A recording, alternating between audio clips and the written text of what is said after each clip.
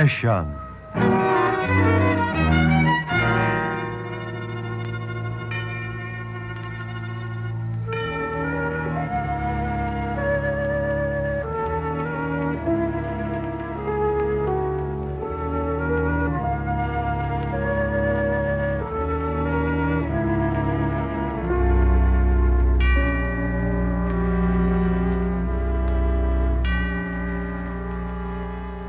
Avarice, greed. These are the slow poisons that saturate the most brilliant mind until it becomes dank and spongy, a cavern of foul and nauseous thoughts hidden away from the light of the sun, a secret place where no longer live the clean structures of love or honor or decency, as the twisting roots of destruction dig deeper and stronger, interlocking like the fibers of some malignant cancer. And so, in just a moment, the story of the Hangman, starring Tom Conway.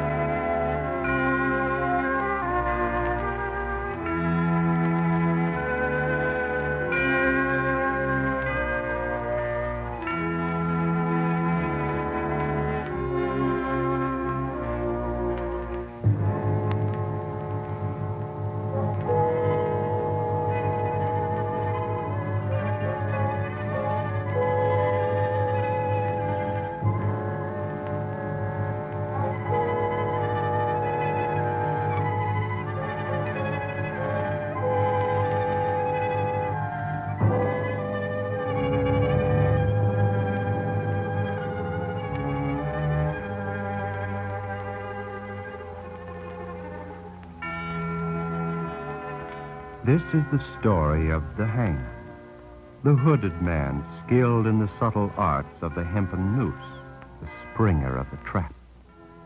In a small town in the south of England, in a wayside inn, a young man sits at a table, tense, expectant, obviously nervous, and even more obviously held in the vice of some strange and decidedly urgent obsession. Hello, Nellie. Sit down. Oh, I'm sorry to be late. Have you been waiting long? 20 minutes. What detained you, Nellie? And Alice. She hasn't been feeling well. I couldn't get away.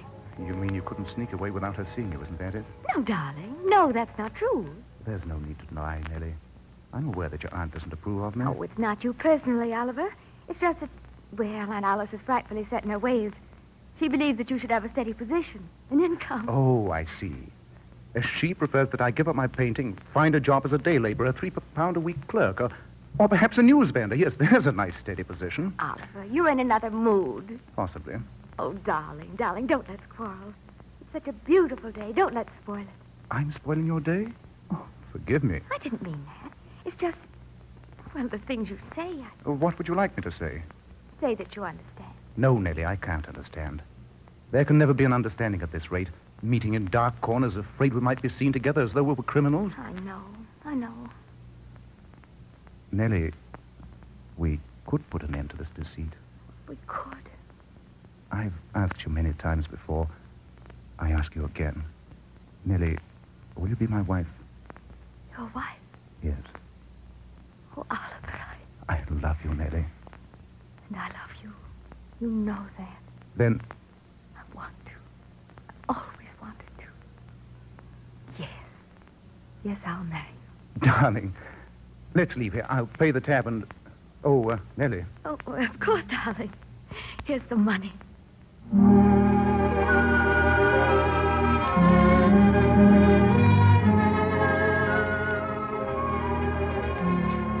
And so, Nellie and I were married in a little church just outside the village.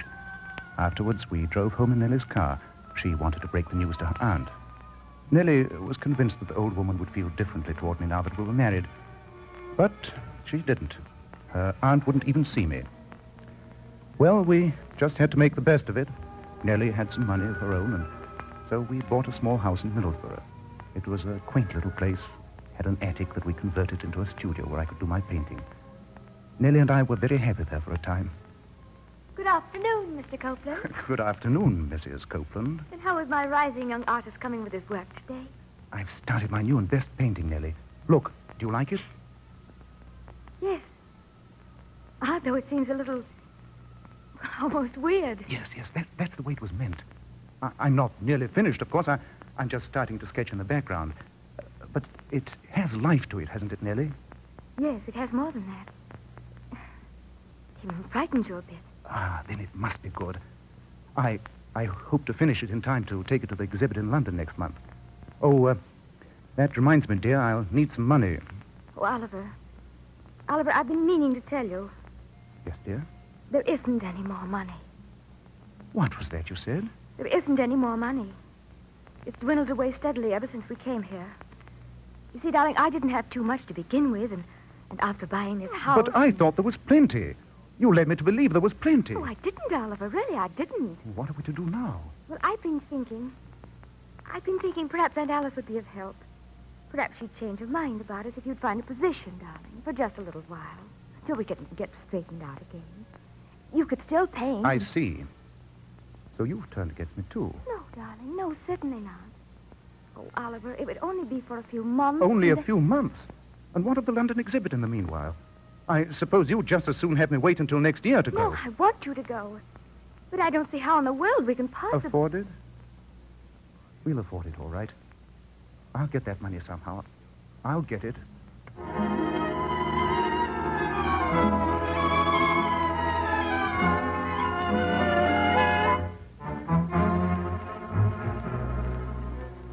I was furious with her.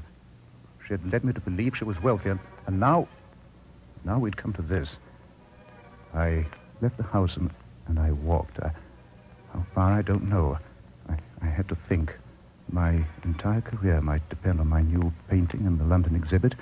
I had to find a way to get that money. Then, that night, in our neighborhood, the thing started. The papers said that it happened close to 11 o'clock in the evening. A woman was walking home alone down Cedar Grove. Yes? Who's there? Who's... Ah!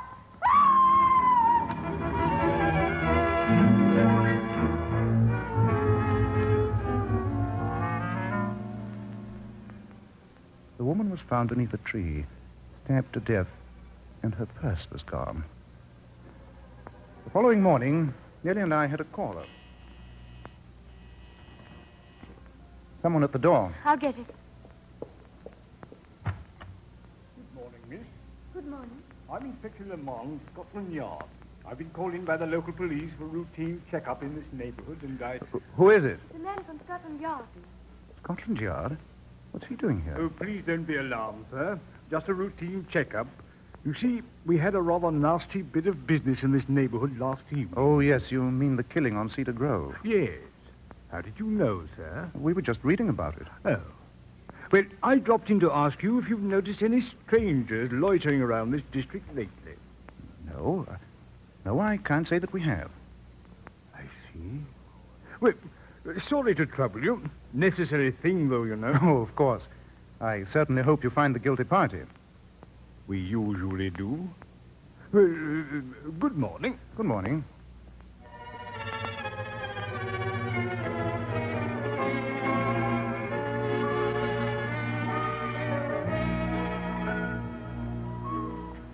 That wasn't the last I was to see of Inspector Lamond, nor was that the last murder. They began occurring with startling regularity. 1, 2 in a week, right under the very noses of the police. Always in the same district. Always a woman, stabbed to death, her purse gone. One morning, some 10 days after the inspector's first visit, I was leaving the house when Nellie stopped me at the door. Oliver, you won't be late tonight again. I might be. Why? Where do you go at nights, Oliver? Why do you leave me alone? I told you, I walk. I enjoy walking. Why do you ask me ridiculous questions? I won't ask questions. I won't say a word. You'll only stay here with me at night. I'm frightened. These killings, they happen all the time now, and always right around us. Oh, really now, Nellie, you're acting like a child. I can't help it. I'm frightened. Yes, of course you are. I'm sorry. Oh, Oliver. No tears. Look, I have a surprise for you, Nellie. Surprise. Yes, I was saving it, but here. £10. Where did you get it, Oliver? I sold a painting, the one I call Blue Meadow, to an art dealer in town named Dubois. Oh, that's wonderful. Yes, well, the money's all yours, Nellie. I'll be home early. Good night.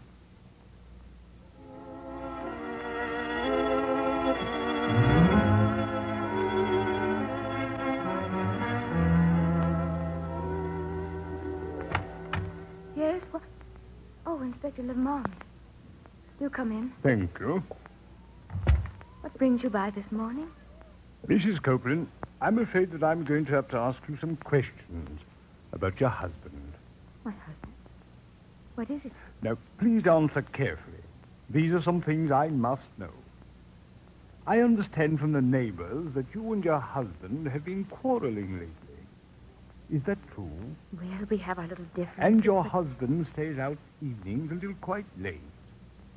Tell me, do you know where he goes, Mrs. Copeland? Yes, he goes walking. He likes to get out in the fresh air after painting all day. Oh? He's an artist? Yes. Does his profession afford him an adequate income? Well, wait.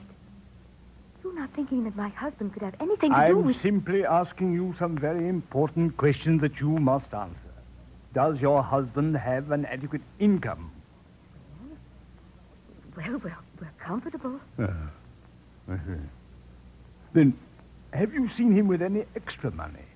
Has he given you any? Well, come, has he? No? I see. Well, thank you, Mrs. Copeland. Sorry to have troubled you again. Good day. Good day. The money for a painting. Yes, it was for a painting. Blue Meadow. Dubois.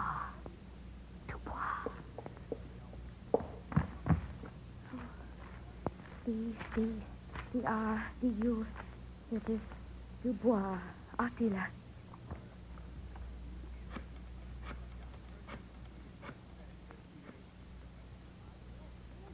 Hello, Dubois Art Gallery. This is Mrs. Nellie Copeland. Mrs. Nellie Copeland, yes? Yes, I'd like some information.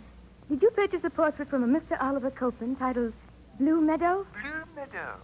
Was it an original work? Yes. Well, I could not have purchased it then. Are you sure? Positive. I have not bought an original art piece for over a year. Why, thank you. Oliver. Oliver!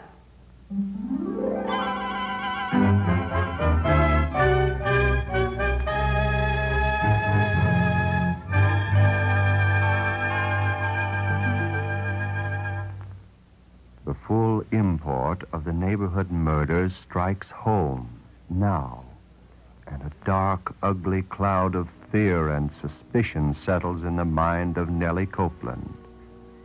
Her husband a murderer? Or could it be a mere coincidence? There are reasons, of course, for suspicion. The strange attitudes of her husband, his unaccountable nocturnal meanderings through dark streets, and the headlines of death in the mornings. These thoughts grow in the mind of Nellie Copeland, build, gather momentum, until they become solidified into a powerful obsession.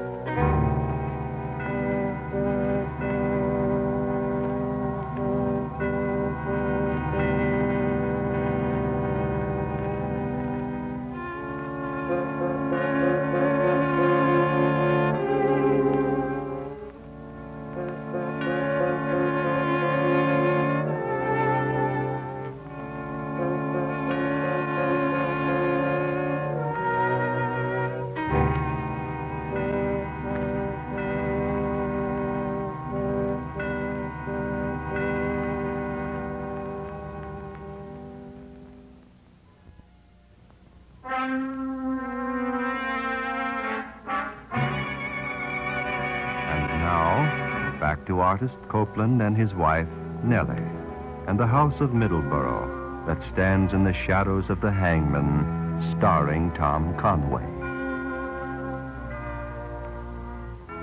Try as she may, Nellie Copeland cannot escape the secret dread that lurks in her heart as fact piles upon fact, and the stern finger of suspicion points ever closer toward her husband, Oliver. Her husband that has changed so much as to be almost a stranger, living alone in a world of his own creating, a world seemingly filled by the apparitions of some inexplainable obsession. It was 2 days later. The London art exhibit was but a fortnight away, and my painting, my masterpiece, the one that Nellie had called rather weird, was almost completed. Then a thought occurred to me. My London trip was to be a success. I should have to meet people of importance and influence, take in a social affair or two. Yes, I'd need more money. Where was I to get it? Then suddenly I knew. It was all so very simple. Nellie? Yes, Oliver? Nellie, I've been thinking.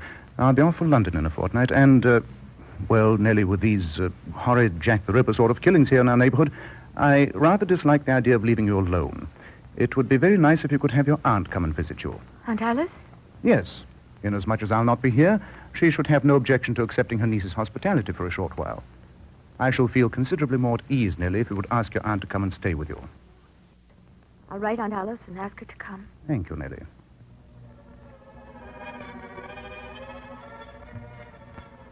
Nellie scribbled a note to her aunt. At my suggestion, she requested the old woman to come to Middlesbrough on the 15th. I was not due to leave for London until the 16th. But, of course, I couldn't tell Nellie that. We received a reply in the mail the following afternoon. Aunt Alice would come on the 15th at 6 p.m. I arrived at the station to meet her. The train from Cushing was on time. It was going on 8 when I returned home. Oh, Oliver, I was wondering what kept you. Where's Aunt Alice? Isn't she here? Here? How could she be here? I thought you went to the train. Yes, but I was late. I had a bit of motor trouble. I didn't get to the station until 6:30, and she wasn't there.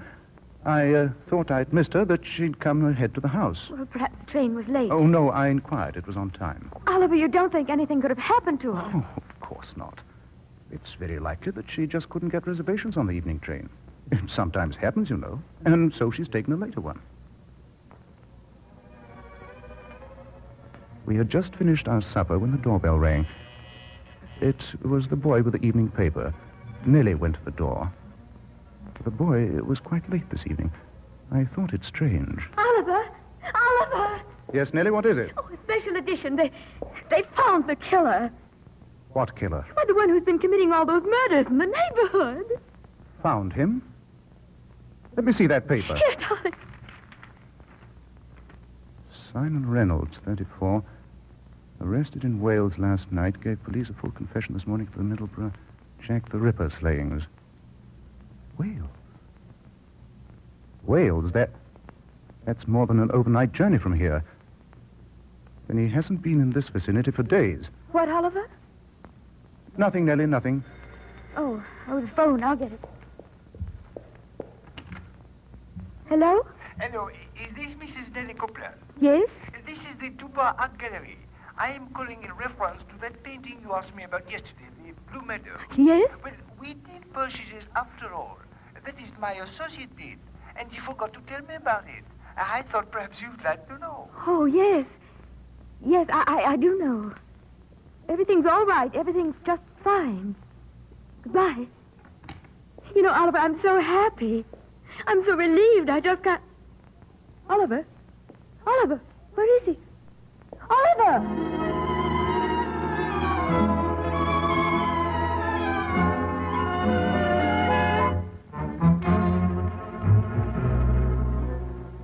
It was awkward to leave the house that way, but I hadn't much time. I drove over to a vacant lot on Charing Cross Road. Everything was as I left it. Nothing discovered. I decided to park the car in the alleyway in the rear of our house and wait until Nellie had gone to sleep. When the light in her room was finally turned out, I slipped in the house through the back door, went down into the cellar. I took every precaution so as not to awaken Nellie, but to no avail. She heard me from upstairs. Oliver? What do you want, Nellie? What are you doing down there, Oliver? It's the hot water heater. It's broken. I was fixing it. But it's after 2 in the morning, Oliver. And if it is, I'll have to fix it sometime, won't I? I'll go back to bed. But Oh, Nellie, go back to bed. She did as I told her. That was one thing I liked about Nellie. Next morning, Nellie wanted to know where I'd been during the evening. She was more insistent than usual, almost suspicious. But I finally managed to pass it off by mentioning that it was time for me to go to the railway station to see if her aunt had arrived. I got to the station rather early, 9:20. I went to the window and asked for my reservation on the London train. Then, as I turned to leave, I bumped into the man I least wanted to see. Good morning, Mr. Copeland. Oh, Inspector Lamont, good morning. Taking a trip? Yes, I'm going to London for the art exhibit. Really? Well, I'll be going to London myself this afternoon. Back to the yard now that all this nasty business is cleaned up. Yes, well, have a nice trip. Good morning. Good morning to you. Well, rather unsociable fellow.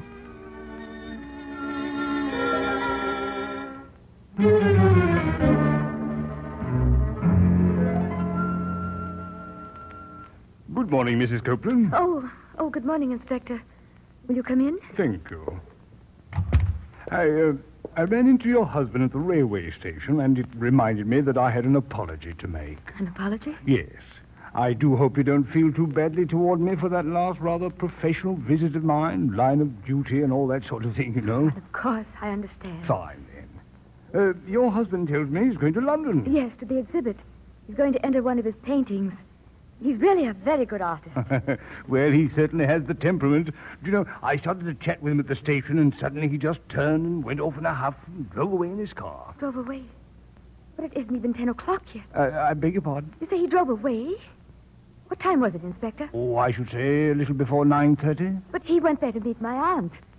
We were expecting her on the 10 o'clock train from Cushing. Your aunt? Yes, she was really due in last evening at 6. Oliver went to the station, but she wasn't there. Well, haven't you telephoned your aunt to find out what the trouble was? Well, I thought to last night, but Oliver said she'd surely be in this morning, so there was no need to worry. And yet he left the station this morning without waiting. Isn't that rather odd, Mrs. Copeland? Yes, it is. Very. When did your husband return home from the station last night? Well, he was home for supper. It was around 8. And then... Oh. Yes? What is it? Go on. He went out again. He didn't come home until quite late. He wakened me when he came in. He was fixing our water heater in the cellar. Fixing a water heater in the cellar at that late hour? Mrs. Copeland, I'd like to have a look at your cellar. Oh, it's right down here. Perhaps you'd better wait up here, Mrs. Copeland. No, please, I'll come. Very well. And everything appears to be in rather... I say, hold on a moment. What is it? Here, this section. It's freshly laid cement. Oh. Hand me that pickaxe over there. Please, Mrs. Copeland. Here? Yes, thank you.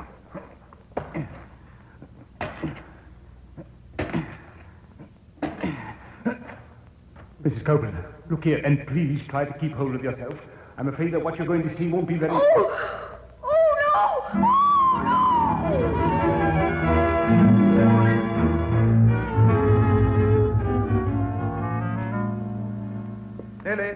Nellie, we're up. Oh, Inspector Lamont. What are you doing here? I've been waiting for you, Copeland. Waiting for... The cellar door, it's open. Who's been... Your wife and I have been down there. You're under arrest, Copeland. Oh. So you know. Nellie, too? Yes. Why did you do it, Copeland? She was old and wealthy. She'd lived her life.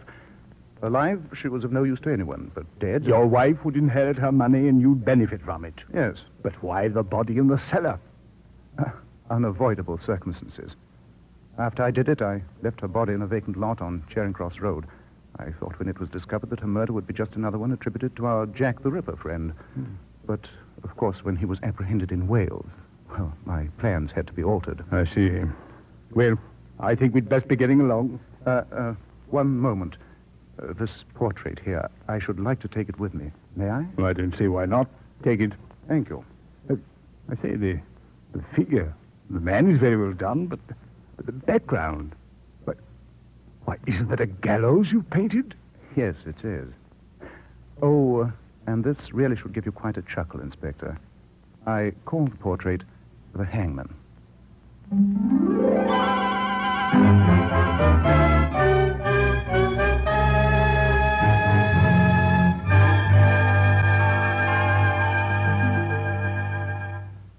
Ironic, isn't it, that a subconscious mind oftentimes reveals inward secrets in the outward expression of art.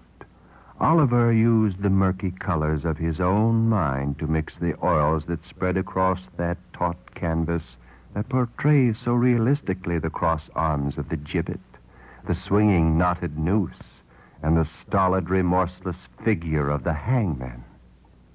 And so Oliver Copeland's pathway leads him to 13 steps and terminates with the crash of the trap that shall obliterate forever a mind that lost its free agency in the powerful grip of a greed-filled obsession. In just a moment, I'll be back with a preview of next week's story.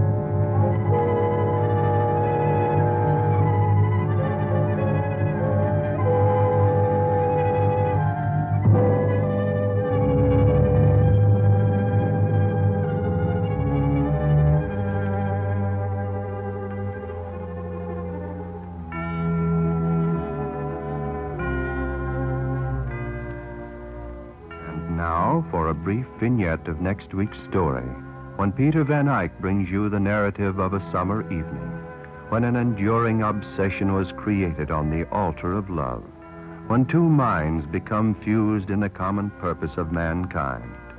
You'll find deathless purpose that held high the eternal torch of a great and magnificent love in next week's story of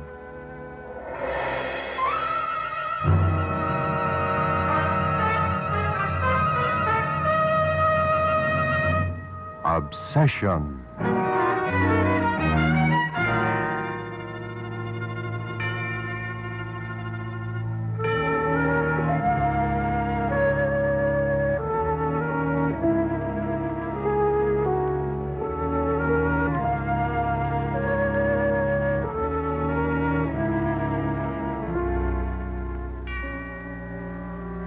Tonight's story was produced and transcribed under the direction of C.P. McGregor in Hollywood.